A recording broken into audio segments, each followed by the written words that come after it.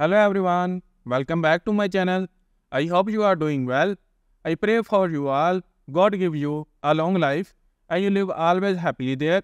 Please like and share this video and also subscribe my YouTube channel. I have a request to you all.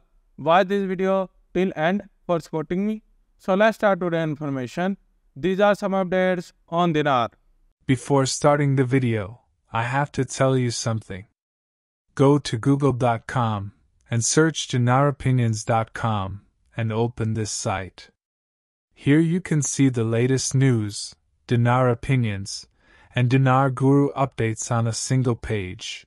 So visit this site for more information. Sadani said to his citizens, before the end of Ramadan.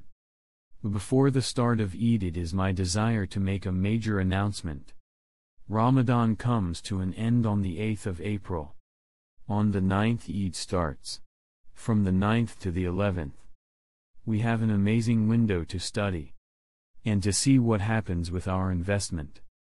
Because on the 15th Sadani will go to Washington, D.C. to see the President of the United States. Question, Mark, do you think this will happen before 2025?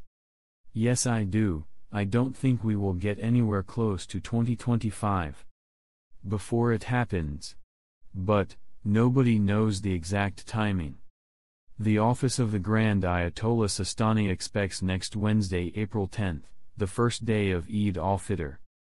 Raising the value of your currency is going to help make it easier for sustainable development and reducing the phenomenon of cash.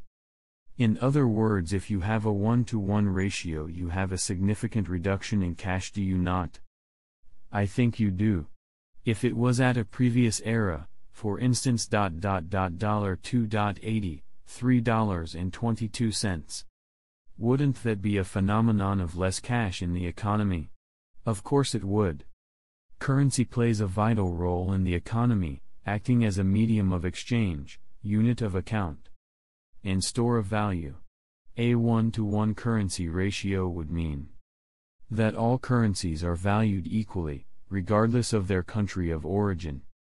Imagine a world where the US dollar, euro, Japanese yen, and every other currency are interchangeable at the same value.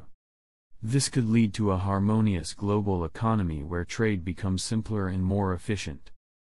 Businesses would no longer have to worry about exchange rates when dealing with international partners. In conclusion, the implications of a 1-to-1 currency ratio on the economy are complex and multifaceted. While it may offer benefits in terms of simplifying global trade, it could also create challenges for countries and individuals worldwide. What are your thoughts on this hypothetical scenario? Share your views in the comments below and don't forget to like and share this video to continue the conversation. Thank you for watching.